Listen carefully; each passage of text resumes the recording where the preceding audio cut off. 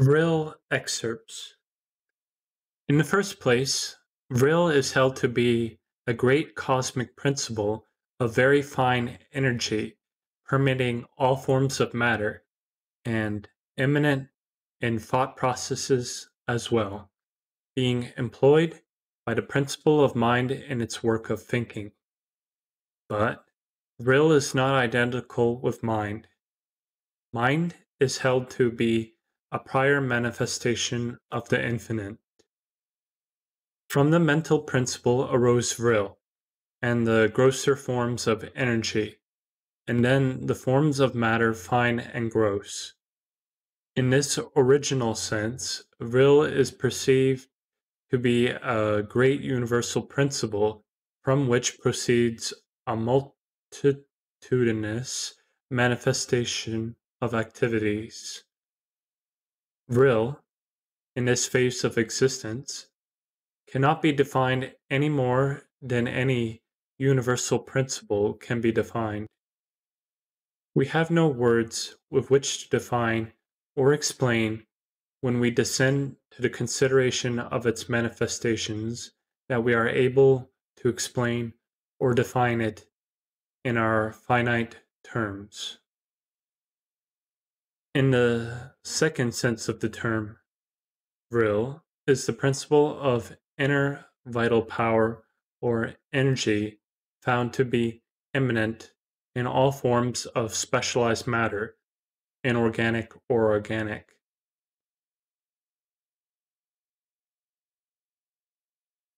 It is this very power to act and move which the arcane teaching holds to be the second phase of the existence of Vril. Body may possess sensation and will, ability to feel, and ability to exercise volition, and yet not be able to act and move. Vril, then, in its second phase of manifestation or existence, is the inner power of action and movement of all material forms of the universe.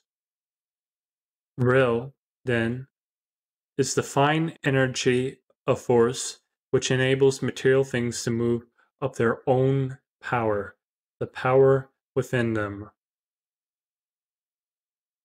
Gravitation, which contradicts all the minor laws of physics, is seen really to be Vril, life energy, and vital force in its second phase of manifestation.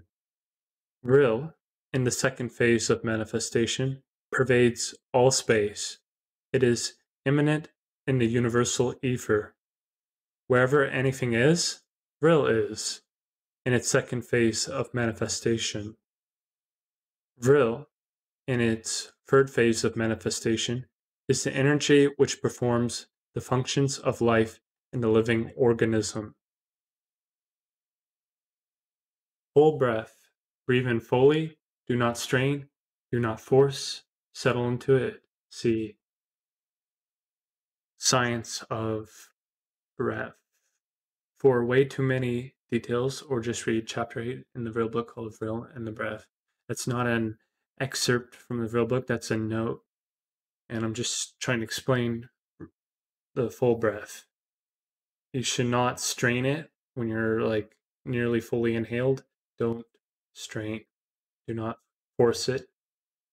If you try to settle into the ideal pattern of breathing right away, it will be awkward and strained, and you must settle into it, gradually adjusting to the correct ratio instead of forcing the adjustment all at once. Vril absorption exercise from Lesson 9. The following exercise will serve as a general guide to those who wish to increase their power of Vril absorption. 1. Practice the full breath as heretofore described, and, while inhaling, picture in your mind the absorption of Vril, first by the nerves of the nasal cavity and the back of the head, and then by the cells of the lungs, at the same time willing that the Vril be so absorbed, or, If it is preferred, it may be stated in this manner: will, that the system absorb an increased amount of Vril, and at the same mentally picture the process of absorption. Or perhaps the third form will be easier for some. Will the Vril absorption, and at the same time feel that it is underway. For anyone that is familiar with Robert Bruce's energy workbook, that's quite reminds me of it, in that there's multiple ways to work with energy. One is a visual based method, but you may also work through the sensations or feelings, like through the other senses. The first step in Vril absorption is the realization by the student that there exists in the atmospheric air a universal supply of Vril in such phase and condition as to render it easily assimilated by the nervous system of man and other living creatures. There are several chapters in the Vril book where he talks about the presence of Vril in food and in water. And then he goes on to say that the most readily available source of it is in the air. The second step is the formation of a clear mental picture of this universal supply of Vril. Of course, Vril, having no definite shape or form, color, or outward appearance, the mind cannot form a picture of it as a thing of form, color, or other tangible attribute. But the mind can image it as it would image a space filled with electrical power, magnetism, or ether. So it's clear. It doesn't have an actual form, but you can symbolically represent it in the mind.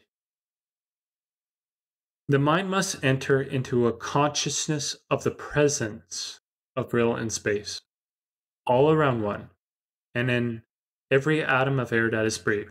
This consciousness of that presence must be gained before further progress is possible. It must be dwelt upon mentally until the mind grasps its reality and becomes conscious of its presence, just as one is conscious of the presence of space itself. In the degree that this consciousness is gained, so is the degree of manifestation possible. You need to spend a long time meditating on Vril and just becoming aware of it, present, and then you can manipulate it.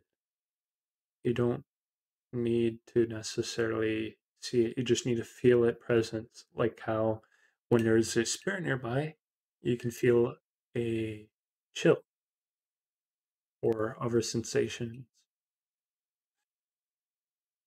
The next step is the realization and mental imaging of the faculty of the nervous system to absorb such amount of Vril as is required in response to the mandate of the will. The mind must visualize nerves as absorbing from air, and then it continues.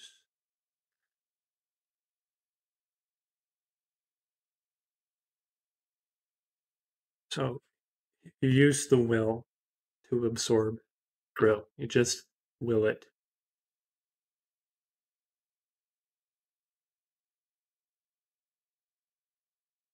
Application of Vril power from lesson 10. When the student has acquired the knack of Vril absorption, he may apply the power of Vril to his physical requirements in many ways. He will have laid up a reserve store of Vril in the solar plexus and other centers, which he may direct and distribute to the various parts and organs of his body at will. It is possible for anyone, with a little practice, to acquire the art of directing the flow of Vril to any particular part of the body. This will be found very advantageous in the treatment of physical troubles and weaknesses. This is referencing the chakras. Conserving Vril power from Lesson 11. The arcane teachings hold that Not only does the wise person store up a sufficient supply of Vril to meet sudden and unexpected demands, not only does he direct and distribute Vril to meet the requirements of his physical and mental system, but he also avoids unnecessary waste and dissipation of Vril power and strives to stop all leaks of energy. Such person practices not only industry and thrift in relation to Vril, but also manifests a wise economy regarding its conservation.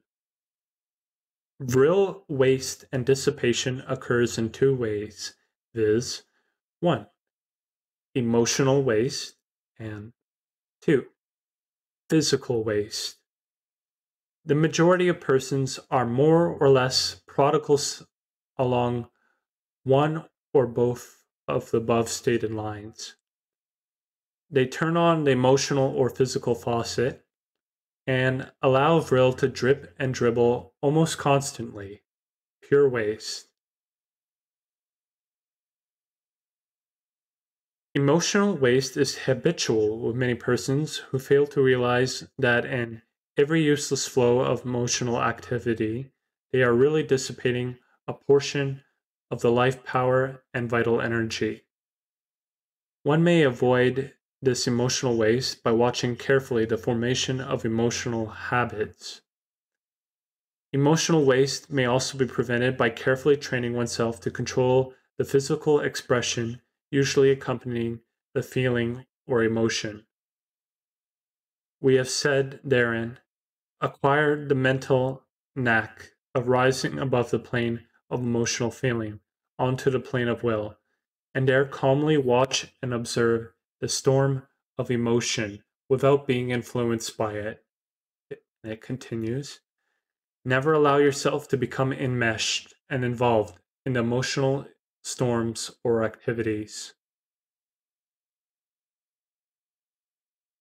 Handle the emotions as the master does an instrument, but never yield yourself to the power and influence of slave or instrument, any more than you would yield yourself to the power and influence of some entity outside of yourself.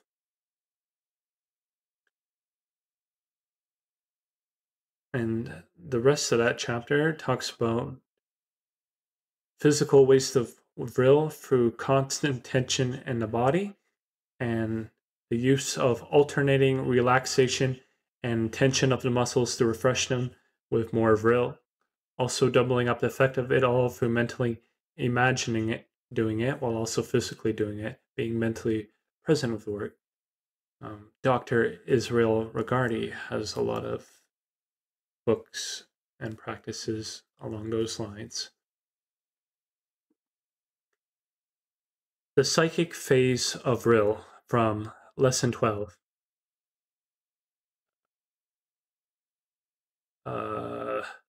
Looks like I screwed up this note. Oh dear. Well, I'll just read what's there. The thought sent forth is colored and charged with Vril by the strength of the feeling or desire manifested in the majority of cases. But the trained mental scientist or occultist uses his direct willpower to accomplish the same result, using precisely the same method that he does in directing and distributing the Vril to parts of his own body, or to the body of another person when he is giving personal psychic treatments as described in preceding lessons. Consider the two techniques that telekinesis guru uses for moving objects.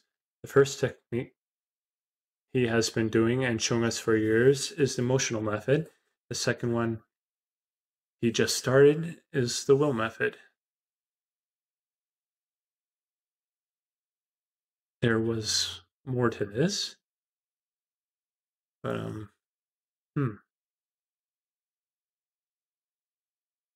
suppose I'll have to look in the book right now.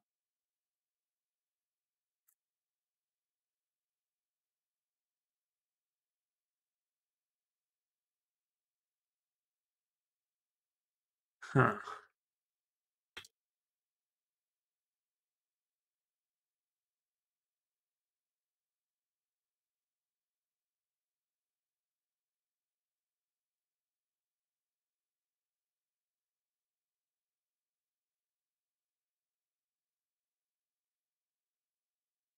Hmm.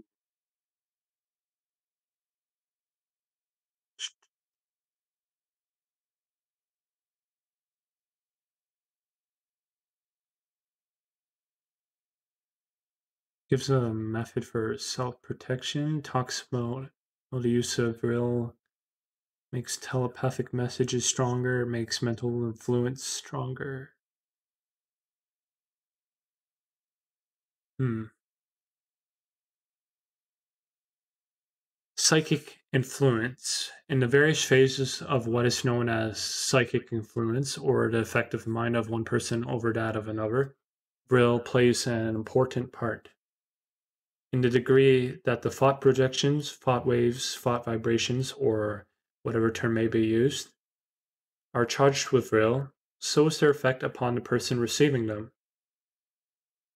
Just as the degree of clearness in the sound of the telephone depends materially upon the strength of the current operating the system, so does the strength of the Vril current materially determine the power of the thought vibrations sent from one person to another over a short or long distance.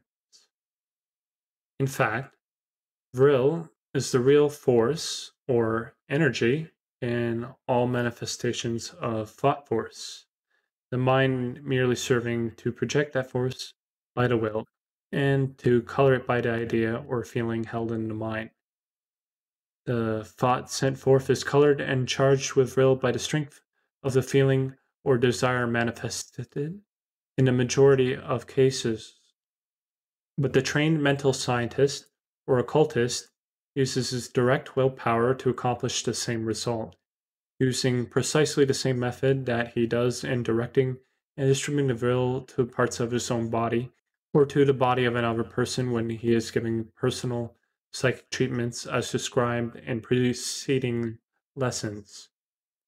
This fact, understood in connection with what we have said on the subject in the other books of the series above mentioned, gives one the complete key to psychic influence, mental science treatments, and other occult phenomena in which minds act upon mind or body over a distance.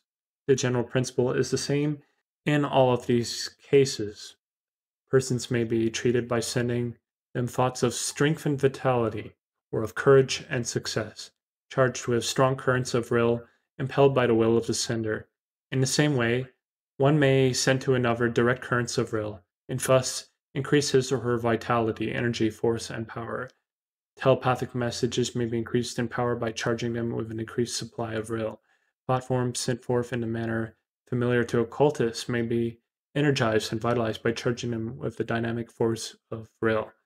The student who is interested in this phase of matter should study carefully the lesson Mentalism in a Nutshell in the book of this series entitled The Arcane Formulas. Hmm.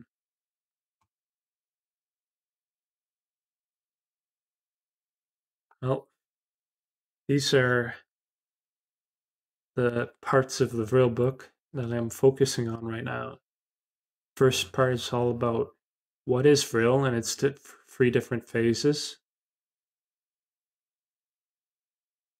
And there's the breathing technique, which I already have down pat.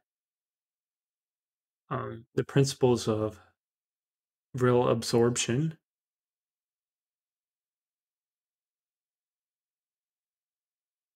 and uh,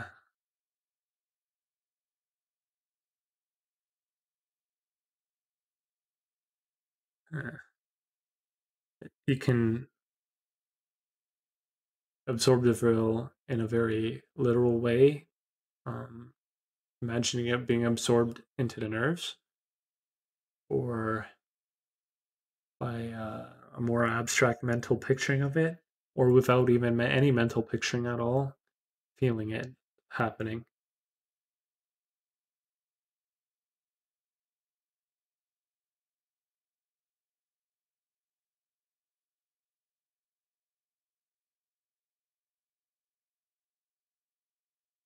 need to continue my studies of the chakra systems.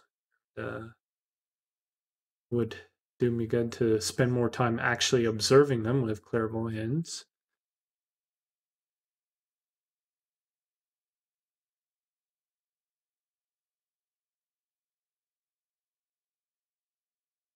Hmm. And emotional waste and physical waste. Have to conquer both of those.